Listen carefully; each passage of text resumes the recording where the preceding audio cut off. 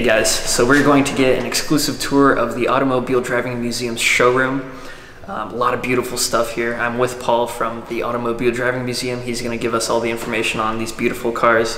Without further ado, let's get into it. So we'll start with this green car behind me. Okay, the green car, if you've heard of a BSA motorcycle. BSA motorcycle, I can't say I have. And you haven't either? Okay. No, it's not. They were made in Australia. And for 5 years, BSA made automobiles. Mm-hmm. And this is a 1910 BSA automobile. 1910. Is it chain driven? No, it's gasoline driven. Gasoline. It has a 4-speed transmission. Mm-hmm. This is the parking brake, and this is the shifter. First, second, third, fourth. The shifter's on the right. Mm-hmm. You can see it's right-hand drive because it is Australian. Yep. And aside from having to clean up the chrome a little bit, this is exactly how we got the car donated to us. Wow. So original paint? My guess it's been restored. Yeah, the paint does look pretty fresh. Yeah, and so does the upholstery. The upholstery does not look 110 years old. Yeah, it does. You're absolutely right. Even the wood. Well, maybe the wood is. I'm not sure. Right. I've seen these switches on the steering wheels of a lot of these pre-war cars. What is that for exactly? Okay, in this car, and I have to specify this car because the next two we're going to walk over is going to be a little bit different. Mm-hmm. But for the majority of the pre-war cars, the car on the left, the lever on the left is the spark advance, mm-hmm. and the lever on the right is the throttle, which means controls how fast the car idles. Gotcha. And this is the spark advance that ignites the spark to the ignition. Mm-hmm. Okay. Gotcha. The bottom line is what you have to remember is that everything all the cars do automatically today, back then they had to do by hand. Yep. Yep. This was a very mechanical car. Absolutely. So.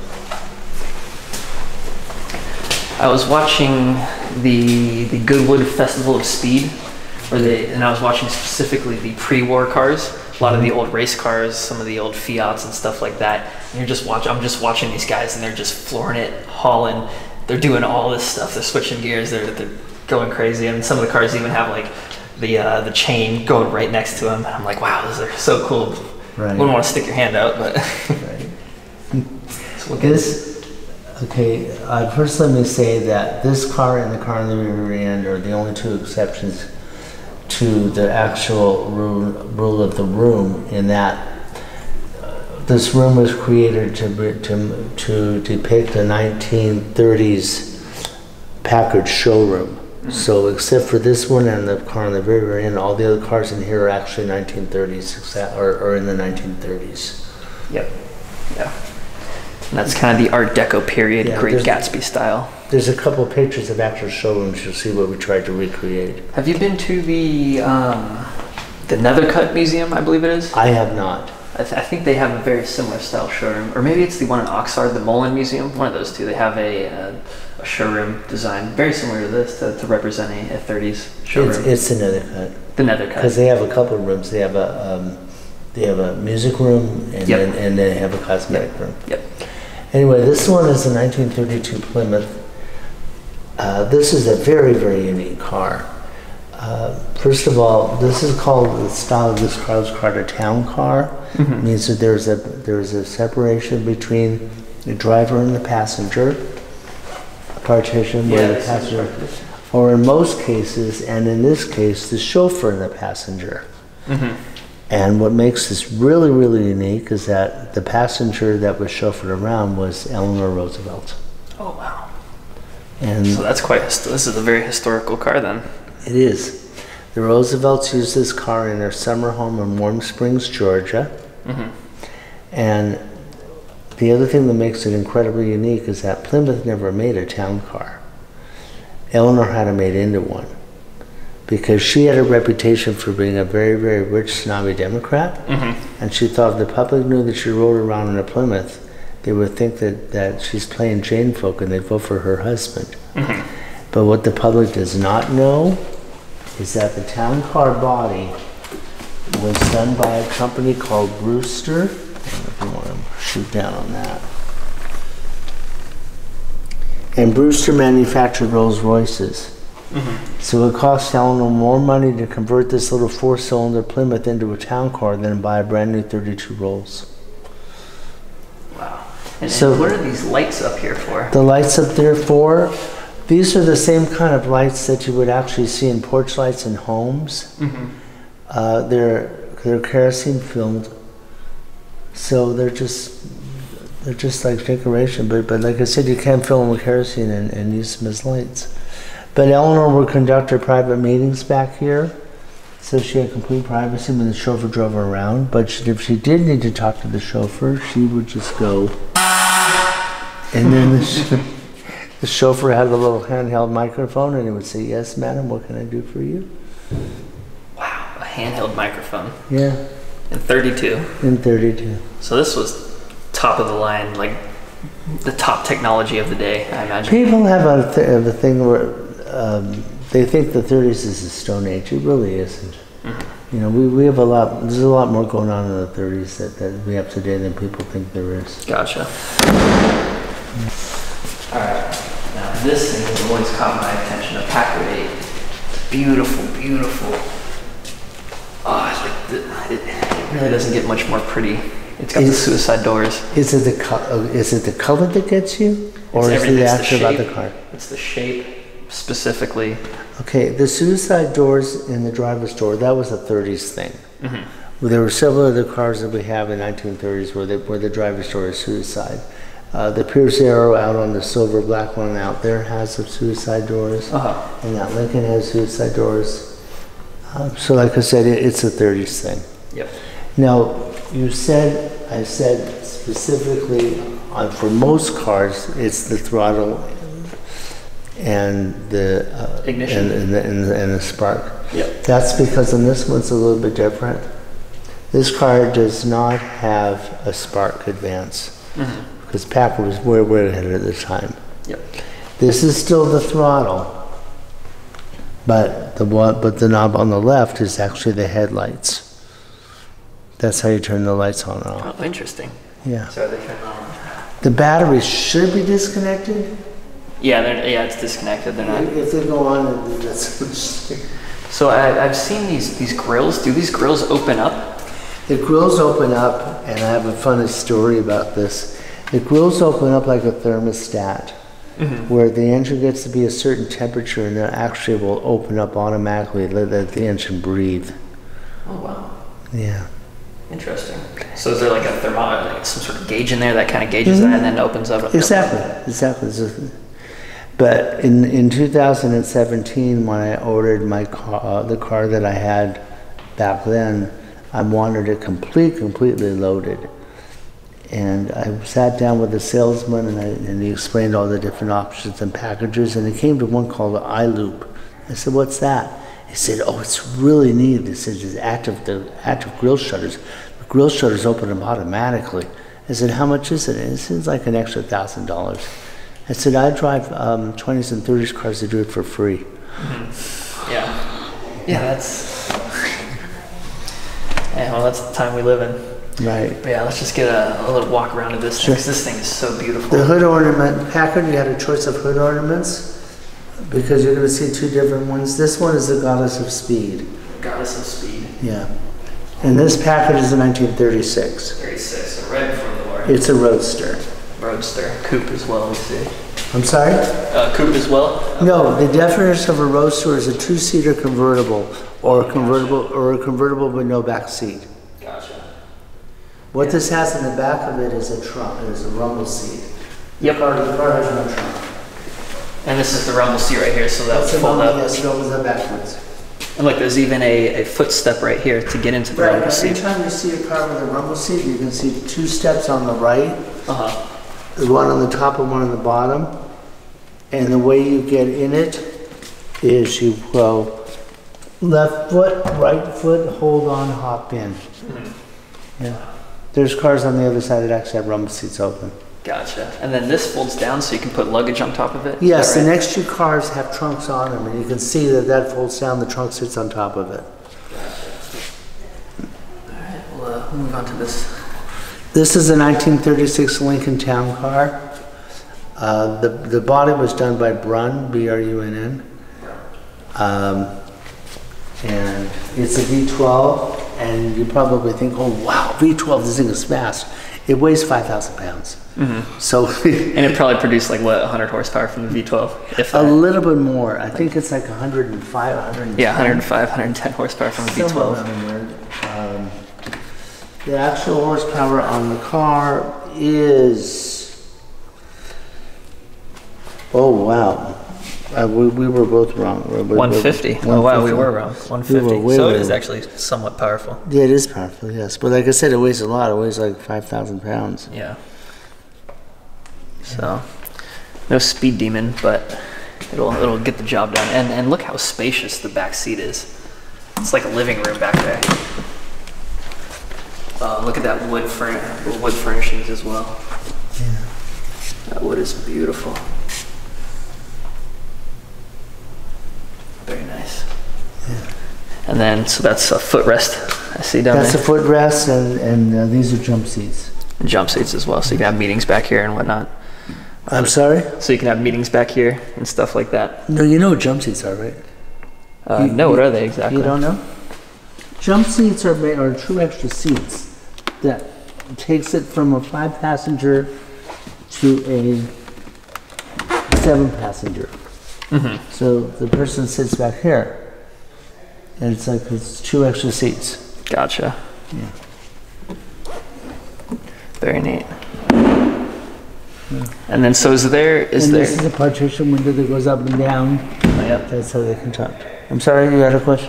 So is there like a top that goes on top of this? There is a top. There's a convertible top that folds up and gets stored in here. This drops down, and then you can just drape it across. Okay, cool. So you could either have top on or top off. Gotcha. Depending on the weather. Wow. So pre-war Lincoln. These look like the original tires, or at least pretty old tires. They're pretty old tires. Pretty old tires. This is also 1936. 36 as well. And then this is a pretty neat feature. It has leather straps to hold up the rear view mirror for the driver. So something has to hold it on. Yeah, something has to hold it on. It's not the spare. It did have a mirror here, but it got broken off. Gotcha. Oh, okay. I see where that would go actually. Yeah. Yeah. Yeah, Joseph was driving through West Hollywood, and he kind of misjudged the length of the car and sideswiped something else and bye mirror. There you go. Now let's get a shot of this front as well. And the Lincoln's hood ornament is a Greyhound.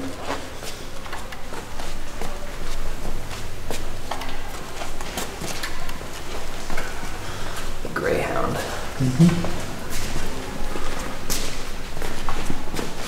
We have another very beautiful Packard 36. Did you see any of the cars on the right side of the museum? Yeah, we walked by. I saw that Packard there. That's actually a Pierce Arrow. Or Pierce Arrow, sorry. Yeah. Pierce Arrow. Okay, did you see the maroon and brown Packard with the tan leather? Is that it's the four, it kind of looks like this, it's four-door and it has the... Exactly. Yeah, we saw that one. Okay, we bought that one as a twin to this one. Because this one only gets driven to car shows. And we bought that one as a twin for the public, so the public could see what it's like to sit and ride in a V12 Packard. Gotcha. Very interesting. Yeah, I'd love to ride in that at some point in time. So it just floats. Yeah, I can only imagine just like being on air. Right. But this is a 100-point car. This is absolutely perfect. 100 points. So that is the concours. If you took it to a car show, they wouldn't grade. They wouldn't take off any points at all. It wins hands down. 100. So in other words, this is a perfect car. Yes. Perfect. Yeah. So yeah, and I love the gray interior. Super classy. The wood looks phenomenal on it. Okay. I want to focus something on the gray interior. The car itself is not white. It's pearl gray. Pearl gray. Yeah. But between the LED lights in the room and the gray interior, it makes it look white, but it actually is pearl gray. So when it's in the sunlight, the gray shows up a little more. Exactly. Yeah. No, the white shows up more. Or the white shows up more. Yeah. Gotcha. Right. And I'm going to show you my favorite feature on the car, which is a little compact mirror, but it's done in the same leather as the seats. Wow. That's very cool. Wow. Yeah, this thing is beautiful. Isn't it gorgeous? This is something straight out of Great Gatsby. And then the same thing. So the partition comes up. Exactly. So the partition comes up. Wow, this thing is just phenomenal. Yeah. Absolutely. I'm speechless, guys. And these are the pictures of actual showroom, Packard showroom, so you can see what we tried to recreate with the marble floor and the chandeliers and the spiral staircase and the iron gate. Yep. So that's what we tried to recreate with this room. And then here's the matching trunk for the car as well. That's been fitted on the back rack. Yeah, it's a matching trunk that actually has retrofitted luggage in it. So retrofitted luggage, what does that entail exactly? Okay, don't shoot the sign that says please don't open the trunk, because I'm going to open the trunk. Okay. And I hope nobody sees this on YouTube that yells at me like, why'd you open the trunk? But I'm going to take a chance to show you. Yeah, appreciate it. We appreciate it. Of This course. is very cool. Because I love showing it off.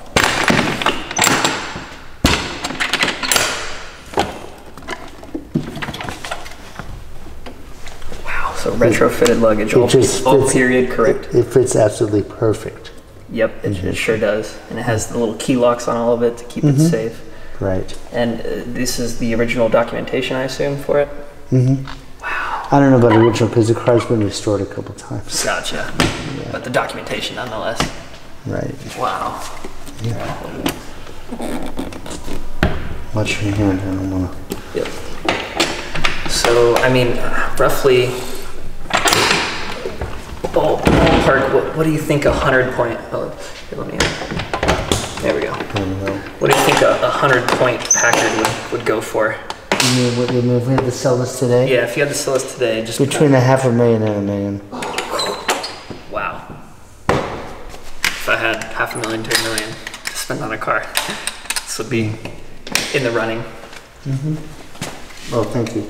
Yep. Thank you. All right. So we have another very cool car here. This is a 1939 Cadillac limo. Limo, yeah. I see the space in the back. Okay. And let me...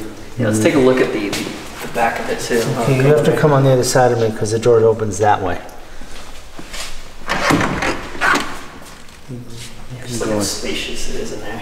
You go in there. Again, it's like a living room. Does this have the jump seats in it as well? It does. So it has the jump seats. It has the jump seats, it has the footrest. The footrest in there. Yeah. And even the ceiling is pretty tall. Well, let's take a look at, yeah, like I could probably crouch in there. And I'm 6'1". The way we got this car was the person donated to us. He had attempted to have it completely restored, but the restored botched it up so bad. He would do things like he would connect the windshield wiper knob, but he didn't connect the motor to it, so that it was completely useless. Wow. And things were held together with rubber bands, and just it was. So he walked up, came to us and said, "I throw up my hands. I never want to look at another restorer again." He says, "I'll make a deal with you. You can have the car, but you have to promise me you will get it restored and restored right." So we did. Wow, that's a good deal. Yeah. Good deal, Nick. And it's a 1939 Cadillac. It's got the split window up front, I see. There's a split window up front. This is the exact, not the exact car, but the exact make, model, and color that was used in the Godfather movie, if you're familiar with the movie. Yep. This is the one that gets thrown in the back of. Oh, wow. Yeah. Didn't, what's the famous mobster? Al Capone. Didn't Al Capone have a Cadillac limousine like this? Or did he have something else? I'm not sure. I wouldn't put it past him, but I'm not sure. Gotcha. I don't want to I think Al Capone had a bulletproof Cadillac limousine very similar to this one. He probably did. Yeah. The hood ornament is also the hood release. Huh.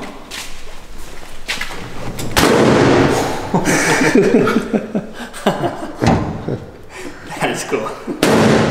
And it has the little glass piece in it as well. That's a very elegant. And I like the grill. I like how the grill not only is vertical but also horizontal. So yeah, we'll get some footage of that. And the last car is It's a 105-year-old Packard. It's a 1916 1916. Packard. 105 years old. This is called a Twin 6, which is a fancy name for a V12. So it's two 6-cylinder engines side by side with one common crank. So instead of being a line, they're side by side, kind of like a W, like a W12, I guess you can call it. Exactly. So are these wood? Are these wood rims? I believe they're wood and they're painted. Painted wood rims. Yeah. It's got hefty. Don't quote me on it, but I believe that's what they are. Yeah, looks about right. It's got big leaf springs down there, I can see. The hood ornament on this is called a motor minder. And if you're looking at the driver's vision, it actually shows you the level of the water temperature. Oh, wow. Oh, yeah, I see the little thermometer in there. Yeah. Very neat.